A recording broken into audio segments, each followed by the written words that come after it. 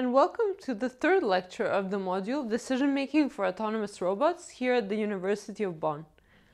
My name is Marija, and in this lecture we tap into the essence of artificial intelligence, how we can get robots to reason about their environments and decide for themselves where to go in order to perform useful actions. We start with an introduction to the decision-making problem and its key components. Then we look at Markov Decision Processes, which is a general framework for solving tasks of sequential decision-making. And finally, we look how we can solve these in order to get the best possible actions so that the robots can execute their mission successfully. To start off, let's revisit some of the examples of autonomous systems that we have seen in the previous lecture. So in the previous lecture about planning, we look how we can drive these robots to a particular point in their environment so that they can execute a specific task. In this lecture, we take things a step further and look at higher level autonomy. So can these robots decide for themselves where to actually go in order to perform the most useful actions according to their mission objectives?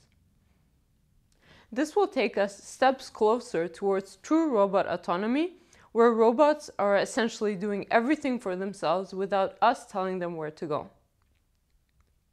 So to make these more concrete, let's have a look at these robots one by one and decide which types of decisions they have to make in their respective missions. So first we have this UAV on the top left here that's surveying an agricultural field. And the mission might be to map the weed distribution on the field, and as such, the robot has to navigate to particular viewpoints where it can observe the weeds more closely. And thus, the decisions that we want to design for this robot should be based on that objective. Then we have an autonomous vehicle here that's navigating on a road, and it has to decide which ways to move in order to avoid collisions with pedestrians that might be emerging on the roads.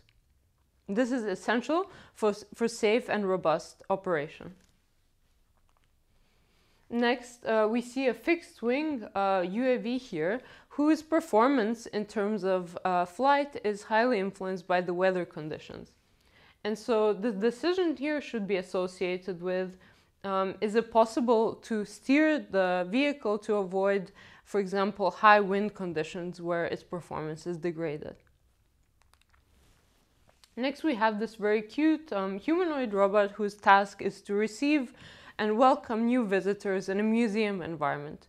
So the questions here are, how should this robot respond to visitors and where are the visitors? In the next row, we have a different domain, an autonomous surface vehicle that's navigating on a lake and that needs to monitor, for example, bacteria concentration. And here the choices to make are which way should this type of robot navigate? Should it go forwards or move to the side in order to collect the most useful measurements in this type of monitoring scenario? Next, we have a multi-robot problem where we have a swarm of small UAVs that are tasked, for example, to pick up and place items in their environment. So if these robots are all operating in the same volume or space, how should they move in order to avoid collisions with each other? And finally, we have a robot manipulator here whose job is to inspect sweet peppers in a greenhouse area. So the mission is how should the robot move its manipulator and end effector in order to observe the peppers most efficiently in this cluttered environment where there are lots of occlusions with the leaves and so on. So this is just to provide some substance on the types of decisions that we consider when we talk about decision making. Here's another example, which we come back to in this lecture as well as later on in the module, which is about robotic exploration. And so here we see a top-down view of an environment, and on the bottom right we see a UAV pose associated with it, and that's starting in this unknown environment, so nothing is mapped in the start. And during the mission, the robot receives images from a depth camera that we'll be able to see here on the top left that are associated with a particular viewpoint. And we say that starting in this unknown environment, we want the robot to map the area as quickly as possible. This would be very relevant, for example, for inspection applications, if we want to simply deploy this UAV and in the minimum possible time, get the most information out of an unknown area and see everything. So if we play the video now, we can see the UAV, so represented by this transform, is moving to explore this very complicated maze-like environment, looking at all the corners. And this is essentially because we formulate a decision-making objective that steers it towards observing unobserved unknown space. So this, in this case, would correspond to the mission aim and what we want the decision-making algorithm to achieve. Good, so with these examples in mind, the decision-making problem can be formulated in a very simple way. So if the robot is starting in a location A, which location B should it go to, so where in the environment, in order to execute its task with respect to its mission objectives. So basically, as we will see, the location of B is highly dependent on what we actually want the robot to do, what we consider as being a good in terms of the mission. So just to draw a contrast here between decision-making in this lecture and planning, which we have covered in the previous lecture. In decision-making, we talk about where the robot should go, so it's a very high-level decision that we have to make. Whereas in planning, we gave the robot a start configuration and a goal configuration, and we asked it to plan a path from the start to the goal that was collision-free. So these are, using a very simple illustration, the key differences between these two terms for the purposes of this module. Now, in the next step, you might say, well, when we talked about motion planning, remember we had the classical path planning problem, which seek to find the shortest path from a start configuration to a goal configuration. We were also doing decision-making. So isn't planning and decision-making quite similar? Because in that case, we were talking about, for example, connected roadmaps in the environment through which the robot can move. And we had to decide how we can essentially connect the edges of this graph to take the robot from the start to the goal in a collision-free manner. So isn't this decision-making? And the answer is yes. So motion planning is essentially sequential decision-making. But in this module, we draw the difference simply because decision-making is a more general and more higher level task of robot autonomy, and we want to draw the differences here so that we can tackle these two problems in a different way. So how is the content of this lecture different, and what kind of problems are we looking at here? So we have several aspects of decision-making to keep in mind throughout the remainder of this lecture. So first we consider a variety of objective functions, which we'll also see are called rewards. So the approaches to decision-making that we will consider here cover a wide variety of problems, and we can specify different mission objectives that we want our decision-making algorithm to do. And this is exactly what we saw in the previous examples with the different robots operating in different environments to perform their missions. Whereas in path planning, we were mostly looking at, in classical path planning, the shortest path problem. So there was one objective, is simply in the minimum possible length, get the robot from the start to the goal. Another key and very crucial aspect is uncertainty. So in the planning lecture, we identified uncertainty as being a very important factor in real-world robotic situations. And we talked about how there exists actuation uncertainty. Remember, this is associated with the robot control, and also sensing uncertainty associated with the measurements that it takes in its environment. And when we developed various planning algorithms, we also expressed some consideration as to how we can cater for these sources of uncertainty in a practical way. For example, when we briefly touched on the search-based algorithms, we looked at possible ways of increasing the geometry, inflating its geometry of the robot as well as of the obstacles in order to give us more clearance to avoid potential collision with the environments in case there is some actuation uncertainty. And so in this case, if you want the robot to go very close to an obstacle in our planning problem, we avoid a collision occurring because we add that extra safety margin by increasing its size when we do the actual planning. However, this is a simple consideration, and we didn't discuss planning algorithms that actually bake these sources of uncertainty into the planning algorithm itself.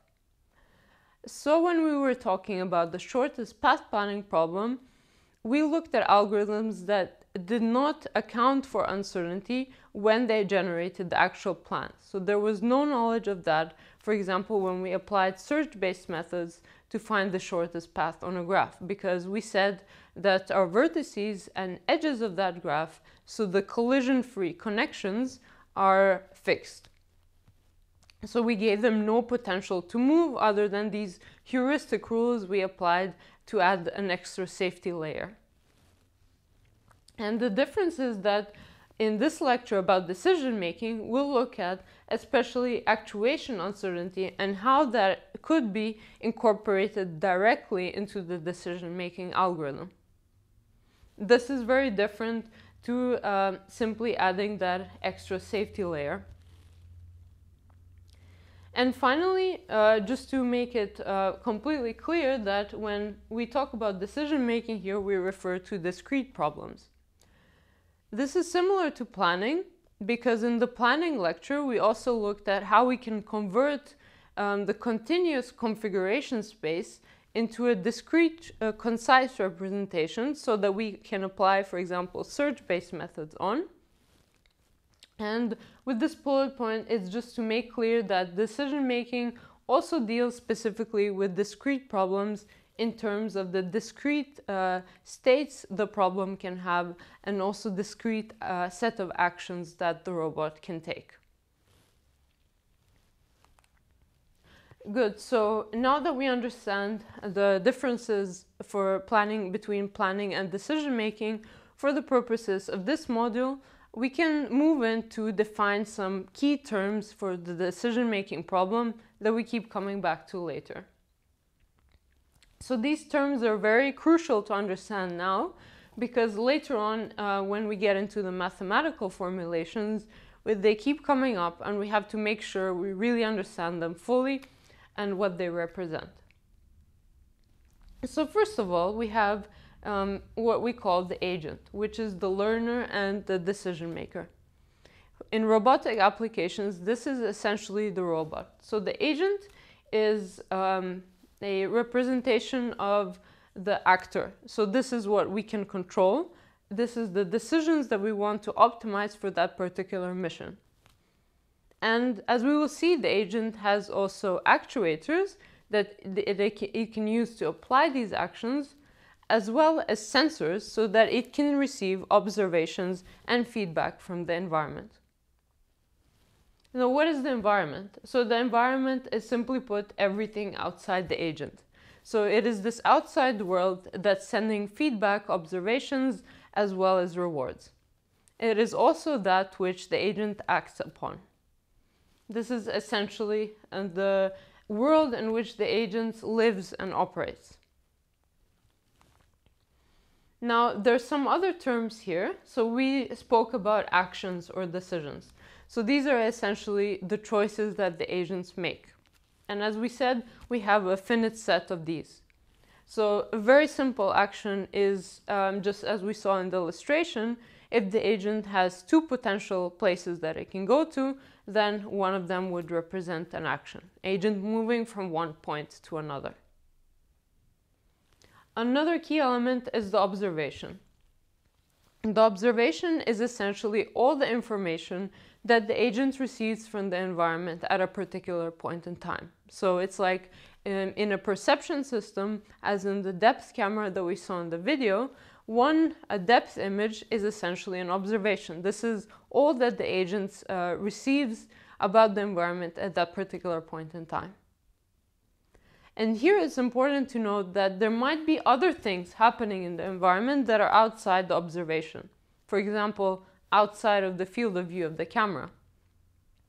But when we develop the intelligence and the decision-making algorithms, we don't have any knowledge of these things, so they're not important. We only care about the observation is essentially a snapshot of what the agent sees of the world at a particular point. And finally, as we discuss more on the next slide, we have the so-called reward. So this reward is a fundamental quantity in decision-making. It tells us basically how good is an agent doing at a particular point in time. This is a scalar, a real value, and essentially a feedback signal. And this feedback signal should be defined in such a way to reflect the agent's goal or the agent's mission objective. Let's talk about this in some more detail. So here we just added a subscript T to say that if the agent is at a particular point in time, so this time step, how well is the agent doing? So how does its action map to goodness or the usefulness of its actions? This is what we call the reward. And the goal of decision making is essentially to maximize the expected cumulative future reward. What do we mean by cumulative? So this is when the agent executes a sequence of actions. If we add up the rewards associated with all of these actions, for example, moving between different points, this will be the cumulative reward. And our objective is simply to find the greatest possible sum. So we want the best possible scenario in which the agent finds the most reward.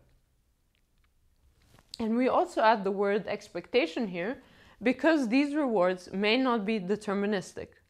So as we will see later, we will have some probabilistic aspects of the decision-making problem, and we need to account for all the possible futures when the robot is executing its actions and bake them into an expectation. So the goal is, with respect to those probabilities, to maximize the expected cumulative reward. Let's have a look at some examples of how this works. So what the reward could be in a particular scenario.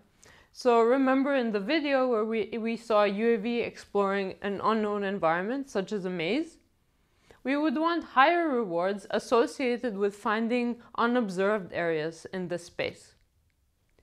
So if we position the camera of the robot at a particular viewpoint, and we can project it and determine that for a particular viewpoint we uncover more unobserved space, we would want more reward there, because from that viewpoint the agent will see more and explore more. And if the mission in this case is to explore the area as quickly as possible, then our reward is successfully reflecting that objective, because we say that the more new things we see, the more successful our exploration mission is. Along slightly different lines, we could also consider a reward, for example, for a control application, where we're trying to learn the control mechanism of a quadrotor, for example. And we look at what's happening when we optimize different parameters of the control strategy. And in this case, we want a higher reward when the control exhibits stability. So when the position and its derivatives are stable. This means we're doing good in the control mechanism, so we have a higher reward. And we want to optimize with respect to that. Finally, another monitoring example is that surface vehicle that we saw on the lake. So in this case, if we're monitoring, for example, bacteria concentration in a lake, And we say that from a scientific point of view, we want to get more information about areas in the lake that have high bacteria. Then we need a reward which it essentially tells the robot when it's seeing high bacteria concentration areas, this is where you get more reward. And so the agent will essentially learn that these are the places in the environment that it needs to navigate to. So these are some very intuitive examples of how rewards actually work in practice. And just as we said, these rewards can be quite diverse and reflect a variety of different missions and applications. Now, just on a point to make here is that the reward can be also defined in very different ways. So because the reward is a scalar and a real value, it can also be negative. For example, if we want the robot to reach a particular goal location in the environment, we could say that the agent should have negative reward in all possible configurations apart from the goal. That could be one option. Or we could gradually increase the reward the closer the agent reaches the goal. And this is a design decision that we have to make, which will essentially reflect how the agent will learn the best actions to take in the decision-making problem. So now moving on to the actual decision-making aspect. So we've talked about rewards and we've talked about the problem setup. The simplest possible decision-making is single-stage decision-making. This is when the agent just has to decide one action to take and it's done. So the mission is complete. So for example, for this robot, if it can go to any 3 of these locations, there should be a reward associated with all 3 of them, and then it simply picks the one that leads to the highest reward. And that's all the optimal action equation is saying here. Just pick the action A that gives the maximum expected reward. However, in real-world applications, as well as in life, things are much more complicated. So we don't just make one decision, but we make several. So the robot not only has to decide on the first action to take, but also on the next one and possibly the ones after that. There is a much longer horizon for the decisions that it makes. And so that's where the sequential part actually comes in. We have to maximize the total expected future reward or the cumulative reward. And this is different, obviously, to the single-stage decision-making and also much more challenging. So one challenge is that what the agent does in the short term might not be the best possible thing to do in that sense, but it might lead to possible situations where the agent can experience more reward in the future. So we need a decision-making algorithm that actually accounts for this trade-off. Maybe it's better to give up some reward now in order to get more later. Another aspect is that actions also depend on what is observed. So depending on the actions that the agent takes in the short term, in the long term, the short-term actions might actually be influenced by them. So due to this interconnectivity of the actions on the temporal scale, the problem of sequential decision-making is actually quite tricky, and we're going to look at how we can solve it. So now that we understand where the time aspect comes in, let's have a look at the loop of interactions as to how the agent and the environment interact during the mission. So here we understand the different stages as well as where the different elements of the decision-making actually come in. So we introduce the time step t here. So at a particular point in time, the agent will perform an action on the environment, and at the same time, the environment will emit an observation, remember a snapshot a piece of information about the environment to the agent, and it will also emit the reward. So basically how good its action was. And now if we increment one step further, corresponding to the action at time step t, the environment will emit a new observation and a new reward to the agent. So this is what is represented here by these transparent arrows. These are from the previous time step. So a very important thing is how this time variable is actually incremented. So the time variable in this lecture is incremented when the environment emits something. So the reward and the observation here correspond to the action AT. So when the environment receives an action, then it sends out a new observation and a new reward. And so it's really important to understand the cause and effect, so to say, of these different variables. And there are different ways of defining them. But this is the convention that we will use for the purposes of this lecture and that will come up later in the math. Note that it's not always done this way. So if you read some related work, the way that the time is treated could be slightly different and from the perspective of the agent. But important thing to take away here is that the reward and the observation at t+1 actually correspond to action AT. So these variables are the ones that correspond to this particular action. So this tells us about the continual interaction between the agent and the environment.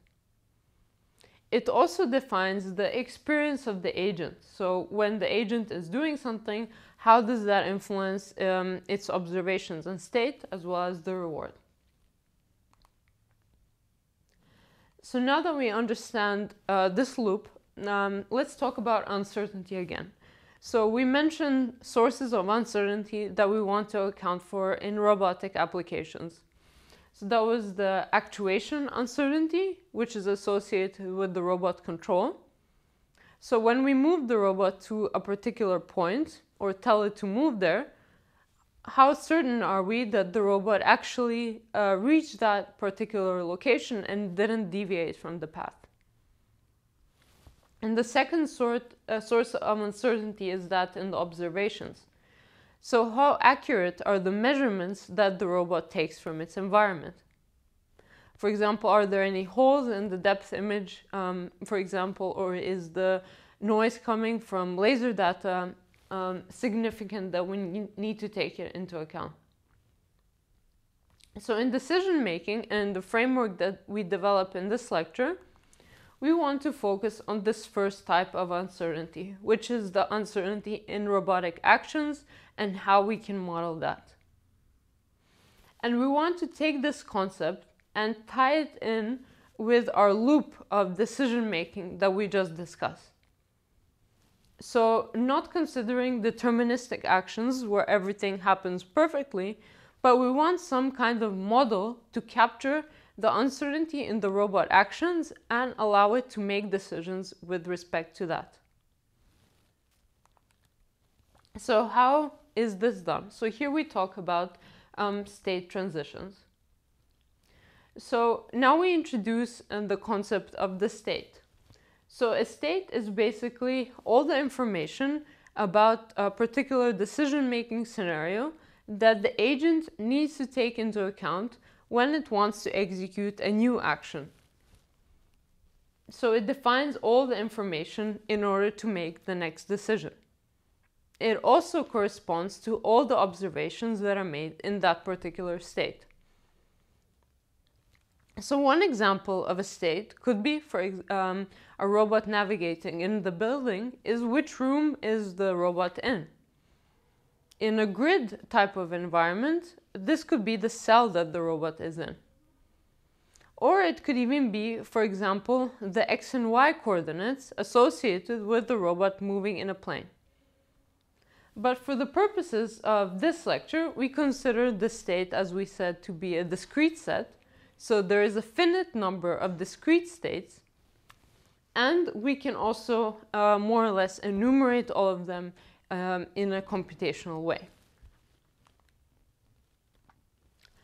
So given a state, how does the robot actually move between these states? For example, how does it move from a grid cell to the next, or from one room to the next? So here we define this concept of the transition model. So the transition model is simply the probability that a particular action in a state will lead to a successive state. So we'll have a look at an example in a minute, but if a robot is in a particular state and it executes an action, how likely is it to end up in a next state? That's all there is to the transition model. So we can represent a transition model either using a t as such or a probability, because as we will see, this is a probabilistic distribution over the possible states. And one key property that we also need to define here is the Markov property. So what is the Markov property? We're saying that the transition probabilities when the robot is in a particular state only depend on the state and the action it takes at that particular point in time. So if we know the state that the robot is in and the actions, then we can develop the transition model for a next state. So essentially, we don't care about what happened in the past, so which initial state the robot was in and all the actions that led up to this point. We say that according to this Markov assumption, these variables are irrelevant. So it's simply a one-step type of probability that we're considering. This is an important assumption to make here and will play a key role when we develop the Markov decision process for solving decision-making problems. So now we want to talk about the different types of state transitions that we have. So how we can represent the probability of that transition model. So we have a look at two different types of state transition. So one of them is deterministic, and this is what we considered in the planning lecture as well. This is saying that if we execute a particular action, that the robot will go to from a particular state. The probability that the robot will go to a next state successfully according to the intention of this action is 1. So there is a delta function there that says the robot is guaranteed to end up in the next state.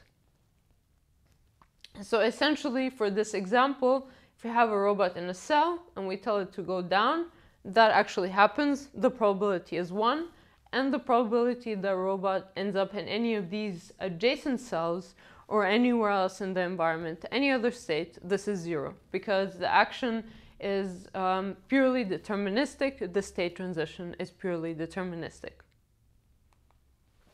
So in contrast, when we have a stochastic state transition, what happens is we're not sure. And this is where uncertainty in actuation comes in.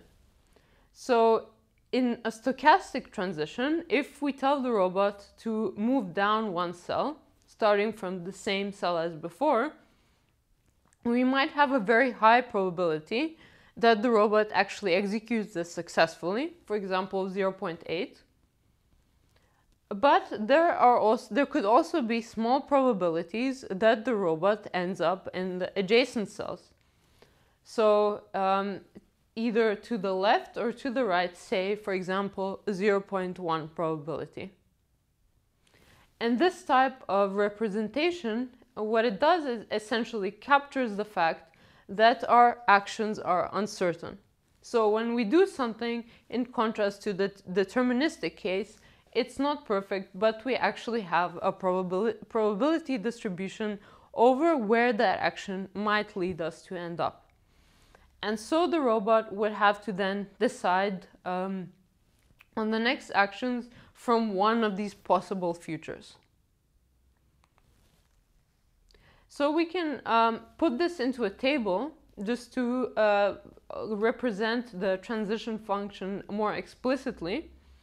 So as we said, the state is all the information that we need in order to make a particular decision. And in the case of a grid world, we could have 4 distinct states here. So for example, S1 as to where the robot was starting, S2 to the left, S3 to the bottom, and S4 to the right. And so if we plug in this to our transition model, where our action is 1 step down, what we get is actually a table where the probability, if we're starting in S1, of ending up in any of these other states, we actually know, and this is something that we specify and we can simply put in. So one important note to make here is it's important that the probabilities do sum up to 1, because the robot will definitely end up in one of these states, even if the same state repeats again and the robot doesn't move. It's important that something actually happens and that we do realize one of these possible futures for the robot. And these concepts are very similar to the robot motion model, which basically says that if the robot controls is imperfect, we can probabilistically model this. And so we have actual numbers in terms of probability distribution that a particular action will lead us to a particular outcome. And next we look at putting all of these concepts together in the Markov decision process and how we can use this to solve decision-making problems. Now that we understood the key elements of decision-making and how they interact, we can put them together into a general framework for solving sequential decision-making problems called the Markov Decision Process, or the MDP.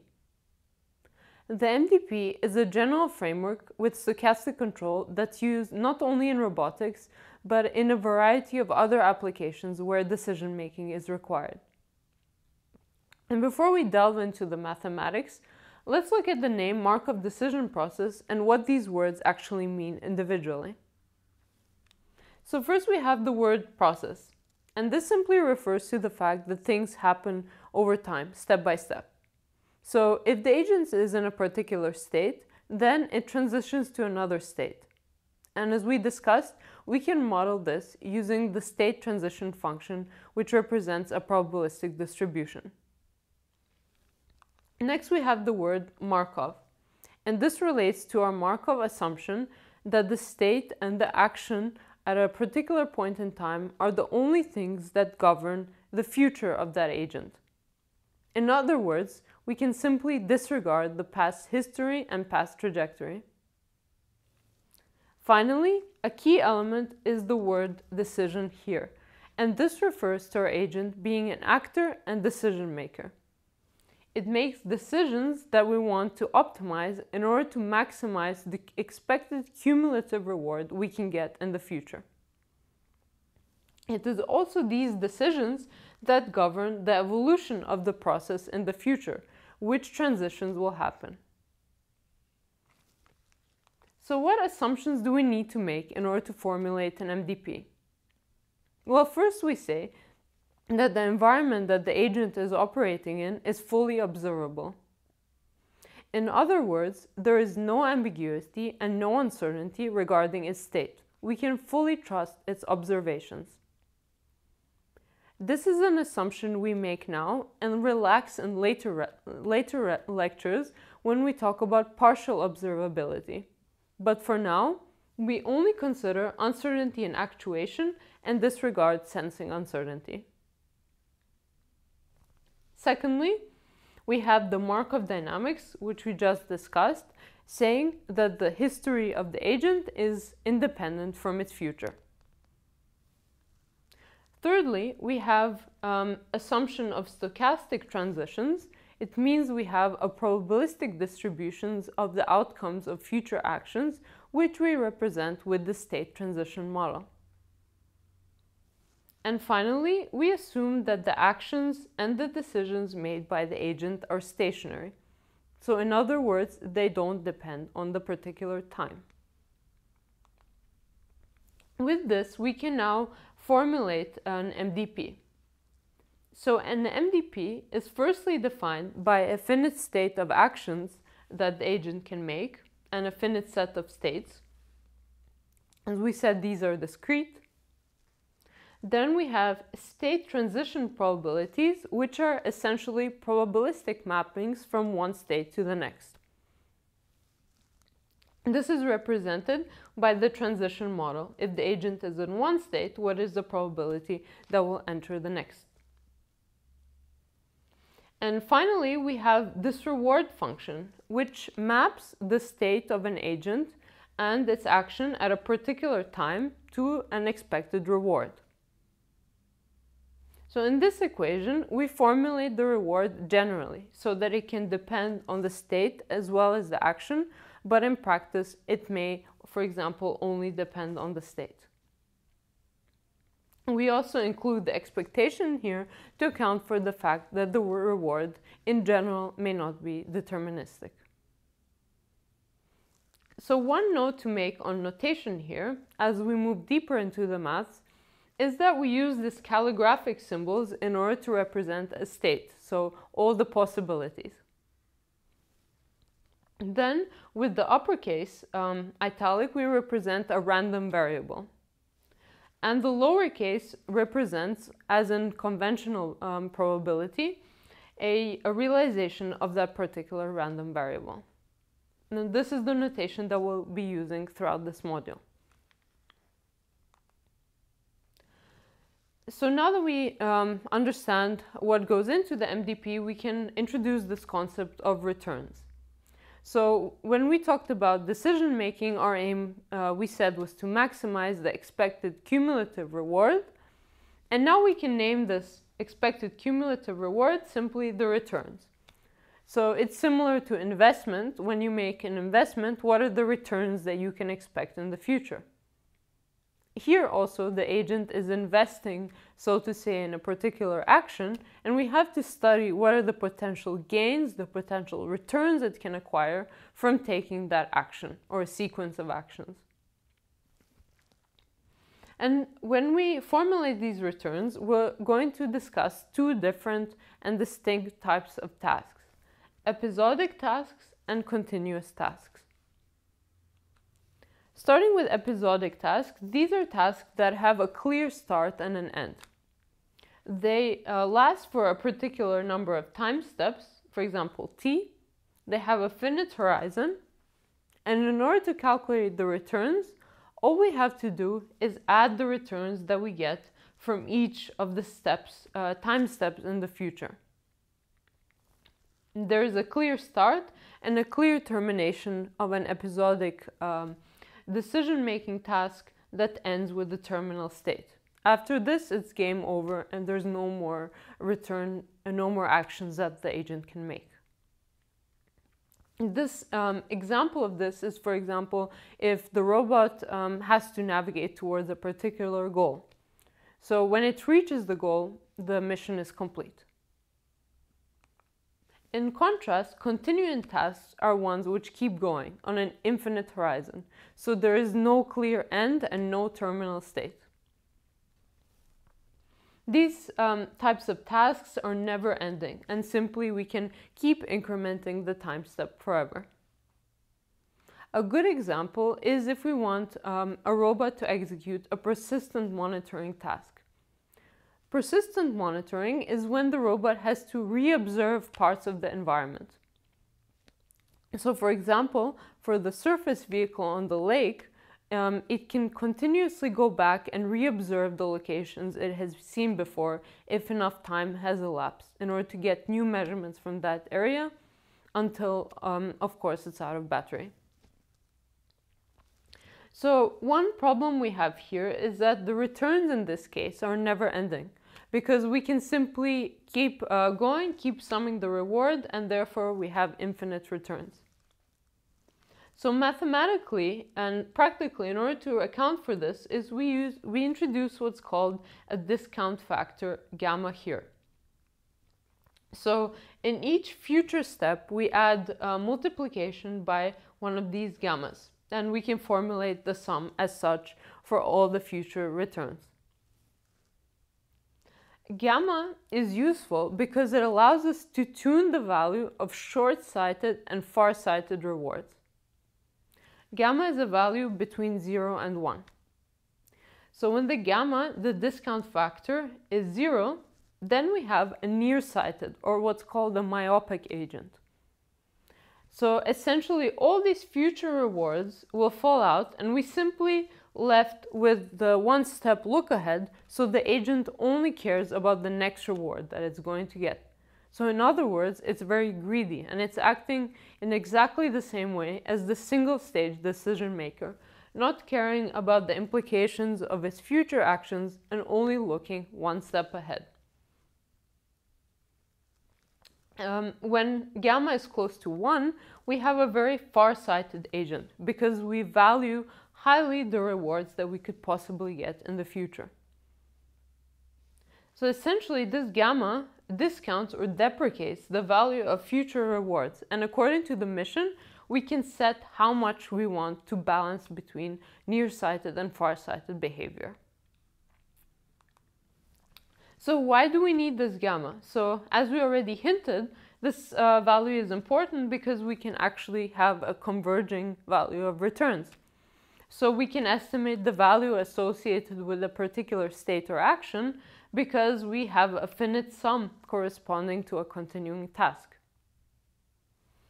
Also, if the agent executes many actions and many time steps proceed, then uncertainties might accumulate over time and future rewards might be uncertain.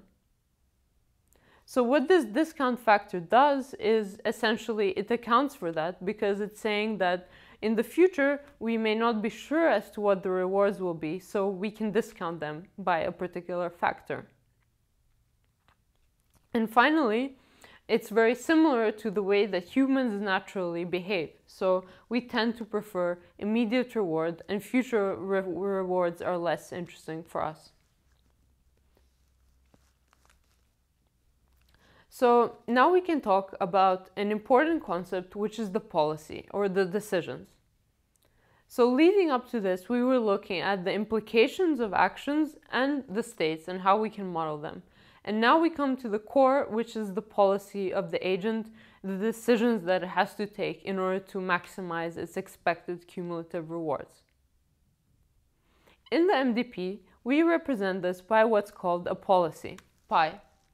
A policy is what determines the agent's behavior and tells it how to behave. So essentially, a policy is a mapping between the agent's states and its agent's actions. So if we know which state an agent is in, our policy tells us what to do. It's like a rule book. We can simply look up at a particular state which actions we want to take and then apply those. And the goal of the MDP, as we would expect, is to find a good policy.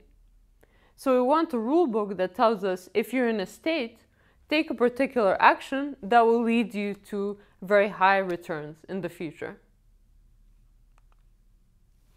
We'll consider two types of policies. It's important to distinguish them. So we have what's called a deterministic policy, which is essentially the action is a function of a state deterministically. So this is simple. This is like a lookup table and a rule book that tells us, so if you're in this state, do that, and that's it. There is no uncertainty. There is no concept of probabilistic action.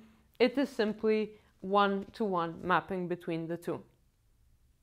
So if a robot is in a particular cell in its environment, the rule might be just directly navigate towards the goal.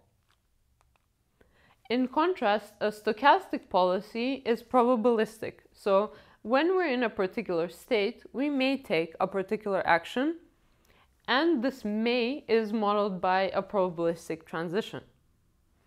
So in other words, our action in a particular time instant is conditioned by the state. This is what we mean when we say stochastic policy. And this connects extremely well to the transition model that we just discussed, which also had deterministic and stochastic variance. Except a key difference here is that the policy is actually something that we're in control over. So this is where the decision making and the planning comes in. Whereas the state transition model is something that is there, it's governed by the environment and the aspects of the problem. The policy is the actual parameter, the variable that we want to optimize when we do decision making. Here it's also helpful to distinguish between policies and plans, which we discussed in the previous lecture about planning. So a plan is a sequence of actions. It tells the robot what to do. So it has to follow a particular path. It has to follow particular edges on a graph. This is what we call a plan. And a plan is simply executed. So the robot cannot react to anything that happens unless it has a local planner that on a low level reacts to unexpected outcomes or avoids collisions. But in general, the plan on a high level cannot be modified. This is something that we give the agent and we say, do that particular sequence of actions. In contrast, a policy, our rule book tells the agent how to act from any state. This is very different because it doesn't depend on a sequence, it is reactive, and at a particular time instant we can look at the state the agent finds itself and simply take an action. That's our policy there. So policies are much more flexible. So with that we come to value functions. So we talked about decisions and how we can represent them using a policy, how we can map states to actions via the policy. We also talked about returns, which is how useful are the rewards that we can get in the future. And a natural question to ask next is, what is the value of a particular state? What is the value of a particular state and a particular action at that state? And this is where we introduce two fundamental concepts of value within value functions. So first we have state value functions. So this is simply the expected return starting from a state and following a policy. So here mathematically we have a state value, which is the expectation over the policy, given that the agent is in a state, which returns will we get? So it depends on the state, and we take the expectation over the policy because our policy may not be deterministic. We might have probabilities associated with taking particular actions, and this is why we need the expectation. And obviously what we're interested in is the returns. So how much reward the agent can get in the future from that state. And so this is the variable that actually defines the value, the usefulness or the utility. And here we have simply expanded this into a sum by substituting the definition of returns for the continuing task case. Analogously, we can formulate an action value function. This is extremely similar, except now, in addition to starting from a state, the agent is also taking a particular action. So again, we take the expectation over the policy because this action may not be deterministic, it could be stochastic. So that's why we have the expectation operator. And in addition, we also condition on the action. So all the possible actions that the agent can take from a particular state. And once again, we can substitute the definition of the returns here, which is what we're interested in and which is what defines our value. One interesting thing to note here is, though we talked about the expectations due to our policies being deterministic and the uncertainty associated with that, these value functions, the state value and the action value, are actually deterministic. So these are numbers that tell us how useful a state or a state action pair is. And so this brings us into a very fundamental concept in MDPs that we need to solve them. This is called the Bellman equation, and it is based on the idea of recursive decomposition. So we'll go through this now. Now that we understand our state value function, which is the potential returns the agent can get from being in a state, we say that we can break it down. We can break it down into two parts: the immediate reward that the agent gets from executing an action, and also the discounted state value of its successor state. This simply means that if I have a return from my particular state where I'm at now, and I take one step into the future, I also have obviously a state value from the new state. And if I add that new state value and the return that I just got from taking one step, this will be the same as the state value of the initial state. So we just broke it down. We decomposed by taking one action by itself and looking at the future returns from the next state that action leads to. So let's look at the maths here. We start with our state value function. Then we just substitute the definition of returns.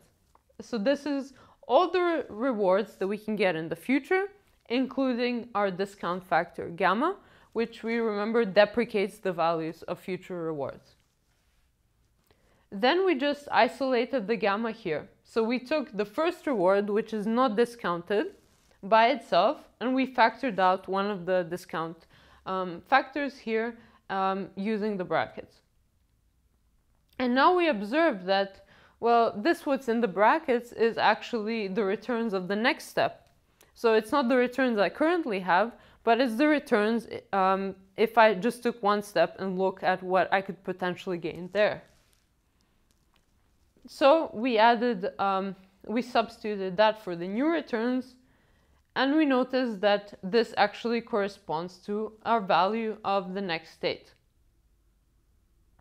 So this essentially tells us that the state value function can be decomposed into two separate parts: the immediate reward associated with taking one step and the discounted value of the next state. And again, we take the expectations here. This is a really fundamental concept. It's very important to understand, and it's what will allow us to solve the MDP next. But it's also very intuitive, because this is what one would expect if we just simply split a very complicated problem with many different steps into one step plus the rest of the steps. So similarly, we can also do this for the action value function. So if we follow through the derivation in exactly the same way, this is the formulation that we will be getting. And these are the two Bellman equations that are associated with our MDP, where we applied the principles of recursive decomposition to develop a subproblem for the state value and action value functions. The state value corresponding to the value potential cumulative reward or returns associated with being in a state, and the state action value corresponding with the state as well as the action from that point on. So naturally, the optimal value of a state and the optimal value of a state action pair will be the policy or the actions that leads us to get the maximum possible value from these. So the best possible policy that we can get is the one that gets us the most returns. And this is the actual variable when we plan that we want to optimize for. What is the best policy that will lead us to get the most possible rewards?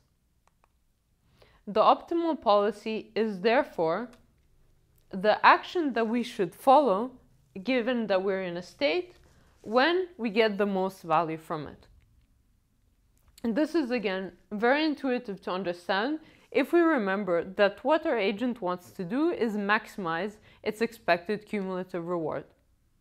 So the more reward the agent gets, the better it's doing, and these are ways in which we can quantify this and develop formulations with respect to these variables of actions and states that we have introduced within the MDP.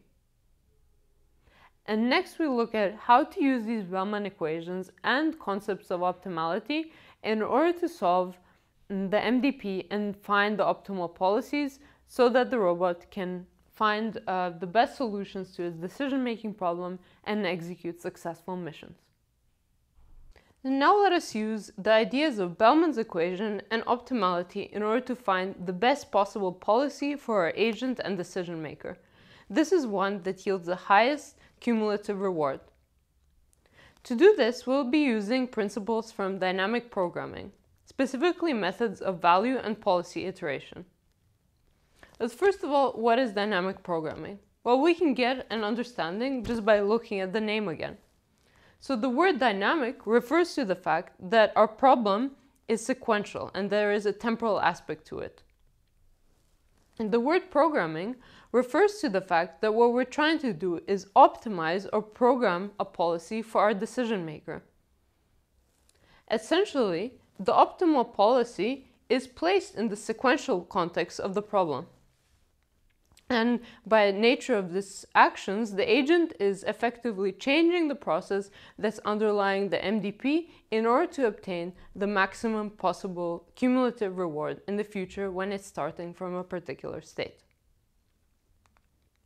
The basic idea of dynamic programming is to take a large, complicated problem that is tough to solve and breaking down into smaller individual subproblems.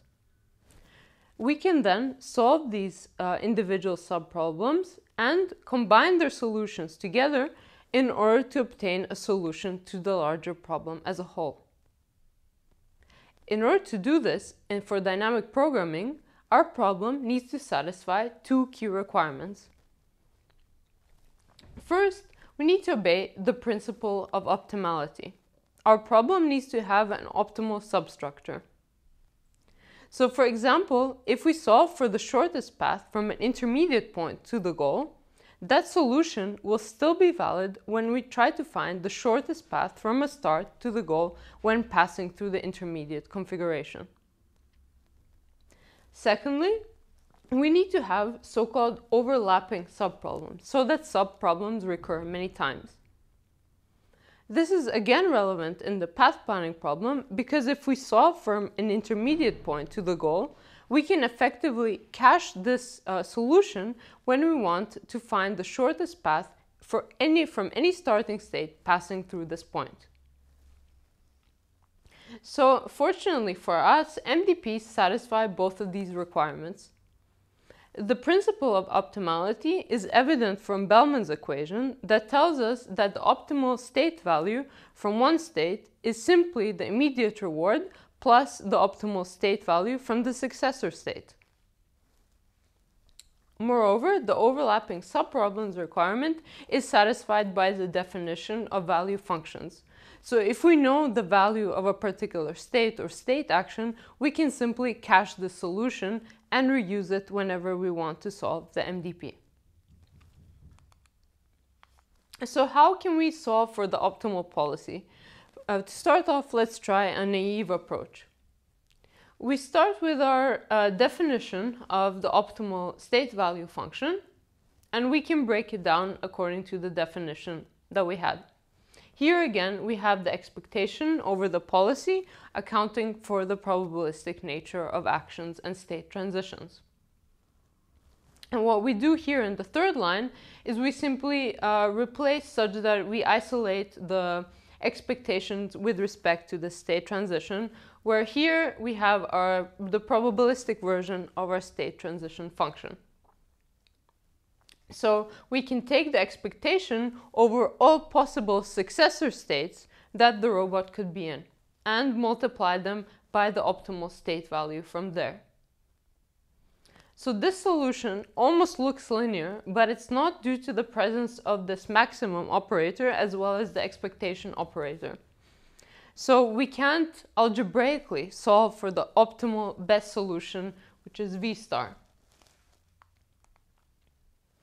As a result, we need iterative methods for dynamic programming in order to solve for the optimal policy. And here, as we said, we look at two methods, value iteration and policy iteration. We have a brief look at these, and there are many more variants and other methods that we can use to solve, but this is just to give you an idea of the simplest possible way in order to solve for the optimal solution in MDP problems with stochastic control. So how does value iteration work? Well, value iteration essentially iterates over possible values of the states until they converge. We start with the value function operator, the optimality operator, which we simply had from the previous slide. And the basic algorithm is as follows. So first we take all our states in our MDP and we initialize them with a starting value.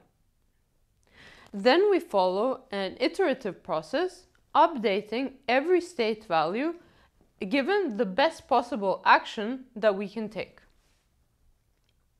So we have to loop through all the states several times, updating the state value based on the best possible action we can take in that state at a given iteration. And here, K, not to be confused with time, is the iteration operator, which is why it has a different letter. So if we do this many times, it can be shown that the value iteration procedure actually converges to the optimal values. And there we have a solution to our MDP where we know the value of each state of our state space, and we can simply follow them in order to find the optimal policy that gives us the highest possible gain in terms of reward. Another method is policy iteration. So here we try to understand the fact that in practical applications, we don't need to know the value of each state in our state space. All we care about, from the perspective of the agent and decision maker, is what it has to do. In other words, its policy. Remember, a policy is simply a mapping from the states to the actions. And what we're interested in is the actions, which tell us what the agent should be doing in that particular state. So it's not necessary to know all the state values as we do in value iteration. Instead, can we do something in order to refine our policy incrementally in a similar way? And what we do here is, again, we follow an iterative method alternating between two steps.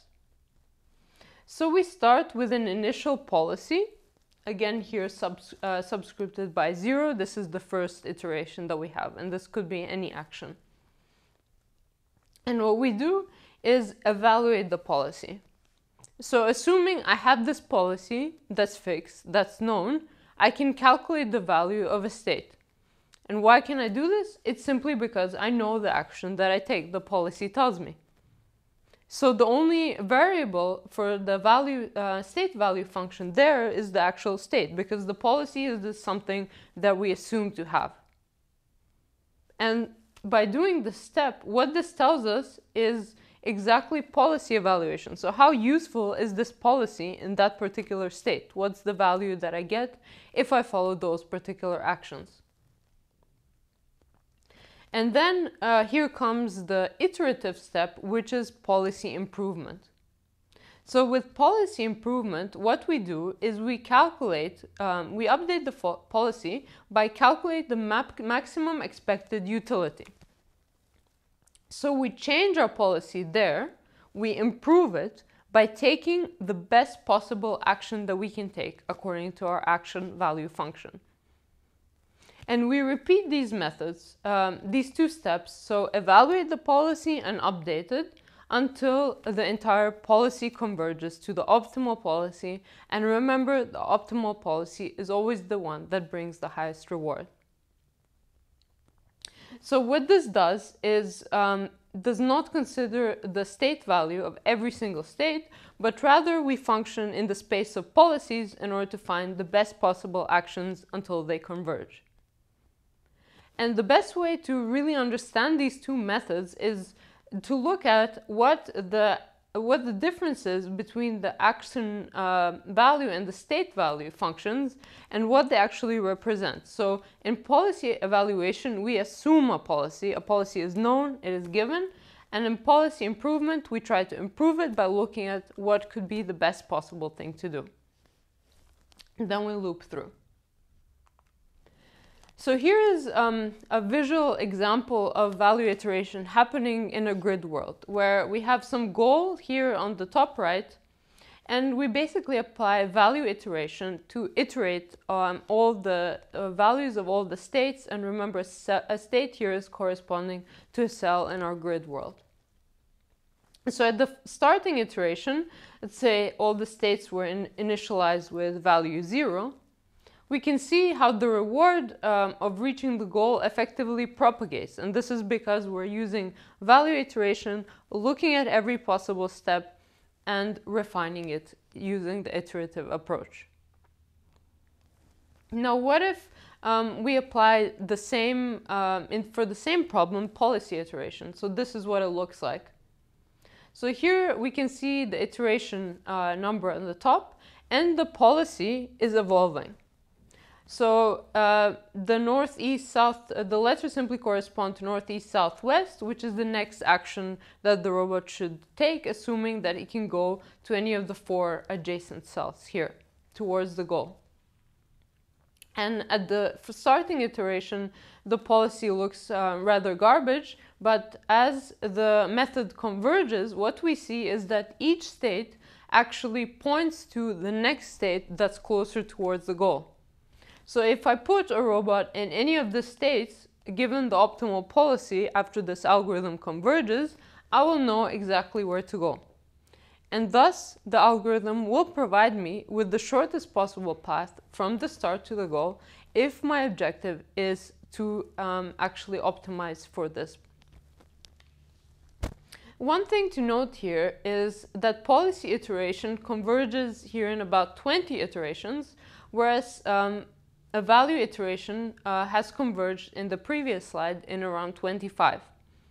So policy iteration could have the potential advantage of being quicker about some problems because we focus on the policy and we operate directly, looping the iterations in this space rather than going through all the states. So there are many more methods of solving MDPs, and they all have different features, but these are 2 algorithms so that one can see in a practical example how can we actually get the best possible policy using iterative methods. Great, so that brings us to the conclusion of this lecture. So in the first part, we looked at the decision-making problem and its key components. We said that the general aim of sequential decision-making was to maximize the expected cumulative reward that the agent can get from one particular state. Remember, our mission will define what the reward looks like, and then our decision-making algorithm will try to get as much reward as possible so that our mission can be more successful. Here we look at the interaction between the agent and its environment, what are observations, actions, and reward, how to formulate state transitions. Then we took these concepts and we developed and defined the Markov Decision Process, which is a general framework for sequential decision making. Here we looked at how we can formulate decisions in terms of policies that map states to actions. And we also looked at the concept of returns and what this means in terms of the value of states and the value of state-action pairs. So corresponding to that, we had state value functions and action value functions. We then use recursive principles to break these functions down into Bellman's equations, which are fundamental for solving MDPs because they break a complex value from one state into an immediate reward plus the discounted value from the next state.